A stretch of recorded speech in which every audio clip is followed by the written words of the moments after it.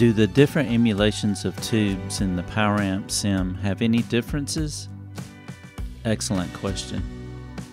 For the first test, I downloaded a white noise WAV file that covered the range from 20 Hz to 20 kHz.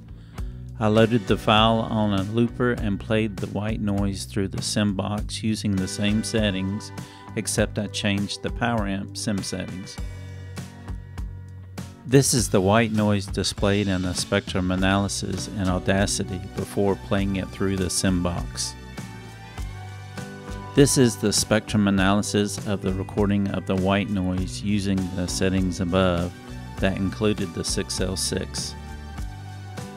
This is the spectrum analysis of the recording of the white noise using the settings above that included the EL34.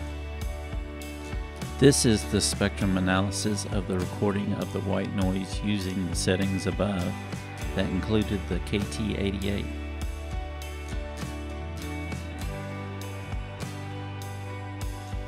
For the second test, I recorded a simple chord progression into the looper. I then played the loop back and switched the PowerAmp settings while the loop played.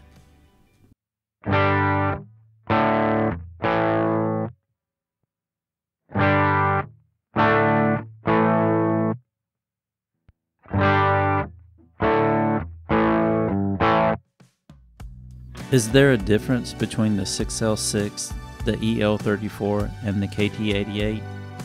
Yes. Is the difference huge or extreme between the PowerAmp tube simulations? No, I think it's subtle.